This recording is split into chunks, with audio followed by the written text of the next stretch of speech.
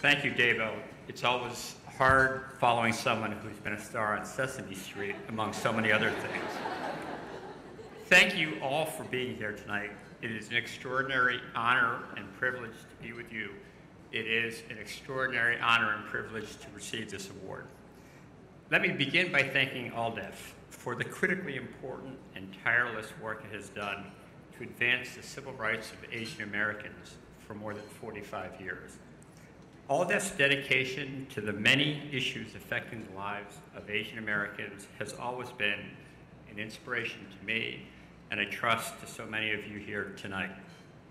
AALDEF has protected and advanced the rights of Asians to immigrate to America. It has protected the rights of Asians from the moment they arrive in America. It has secured pay for workers laboring in restaurants, laboring in garment factories, providing domestic services.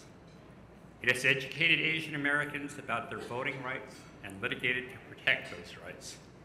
And it has protected the integrity and vitality of Asian American neighborhoods and communities when under attack. And AALDEF has been a consistent voice for the policies that promote diversity in higher education.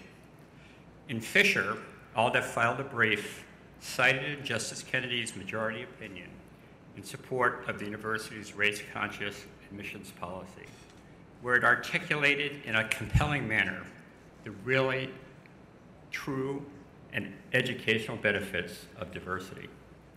And most recently, in the SFFA case that Davo described, a case which my partners and I tried together, AALDEF submitted a critically important brief in support of Harvard's race-conscious admissions program. The brief educated the court on the vast diversity within the Asian American community and the manner in which Asian Americans benefit from race-conscious admissions. Harvard and I, and all of my partners, were so grateful to have AALDEF's support. Our case benefited in immeasurable ways from AALDEF's perspective and voice.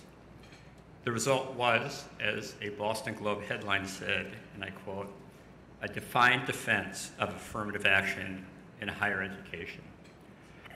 There are so many people to thank for this award this evening: my mentors, my colleagues, my partners from Wilmer Hale who are here tonight, my colleagues and friends at Harvard, my friends in the profession, and particularly my family.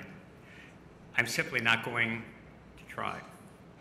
Instead, I want to tell you a family story of immigration and opportunity that I hope will have some meaning in these very difficult times of today. This is the same story I told recently at a dinner hosted by the American Lawyer. I apologize in advance if any of you were there before. I am an anchor baby. I was born in America and therefore a citizen. I was born to parents who had immigrated here, but who at the time of my birth were subject to deportation proceedings. My parents were born and raised in Shanghai. My mother was from a wealthy family of a Chinese merchant. My grandfather was known as the Iron Abacus. The Iron Abacus had arranged for marriage for my mother to a wealthy heir of the Bank of China. But my mother was not interested and had other ideas. She had instead fallen in love with my father, an intellectually gifted but hopelessly poor young man. They were married on June 12, 1948.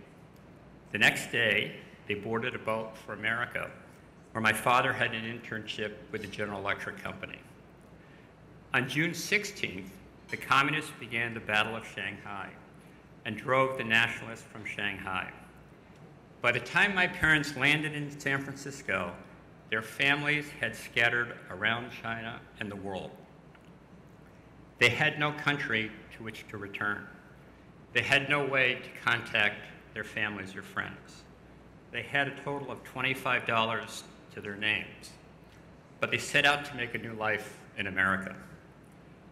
Now, it was not an easy time to be Asian in America. World War II and the conflict with Japan were a raw memory. The Korean conflict was brewing. The law prohibited immigrating Chinese from becoming United States citizens. I even sat with my mother when the neighbors voted the restrictive covenants, which were no longer legally enforceable, when we bought our first home. But my parents believed in the promise and opportunity of America. They were optimistic, they persevered. In 1950, my father's internship ended and he was unemployed. They had nowhere to go. Deportation proceedings were commenced against both my parents. They had no idea what to do. They had no country to which to return. On March 14th, 1950, I was born. I was a citizen, and they were the parents of a citizen, and therefore entitled to visas. The deportation proceedings were terminated, and 4 years later, the law prohibiting Chinese from becoming naturalized citizens was repealed. They became citizens.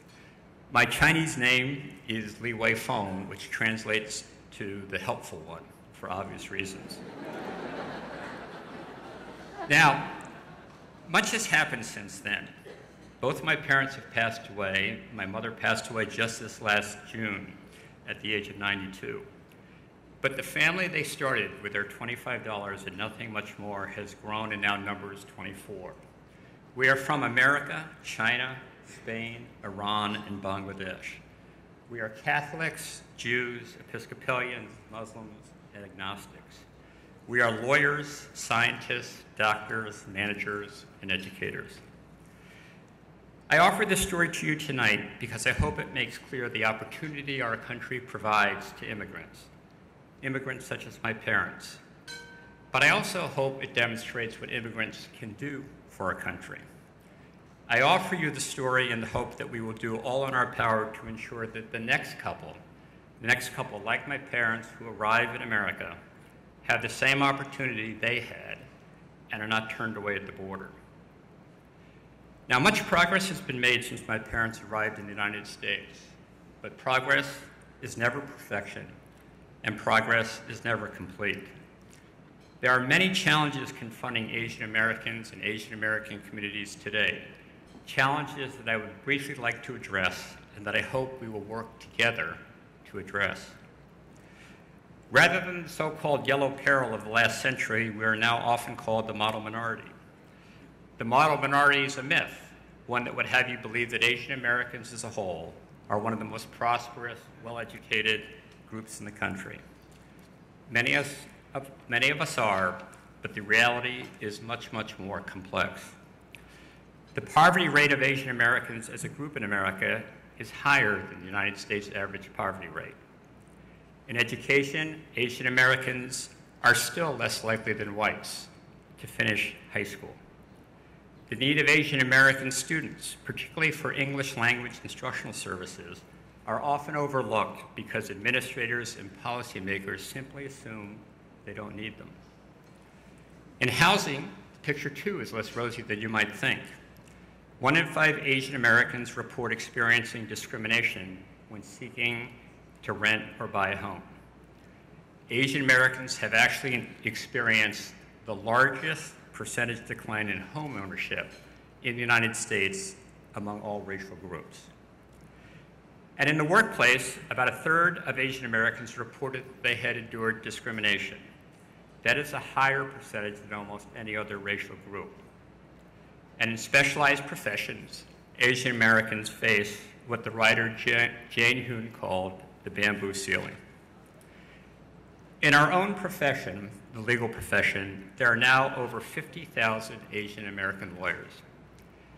For nearly 20 years now, we have been the largest minority group in large law firms, but we have the highest attrition rates. And in management and leadership roles, a role that I was privileged to play at my firm for 12 years, we are represented less than virtually any other group.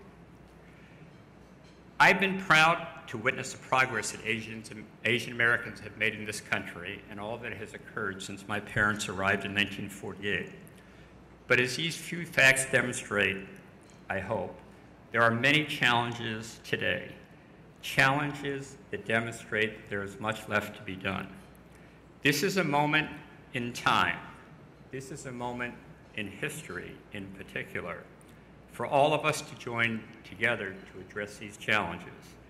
Just as AALDEF has fundamentally changed our world for the better, I hope that each of us will join with AALDEF and with each other to do our part to achieve a better world. Thank you very much.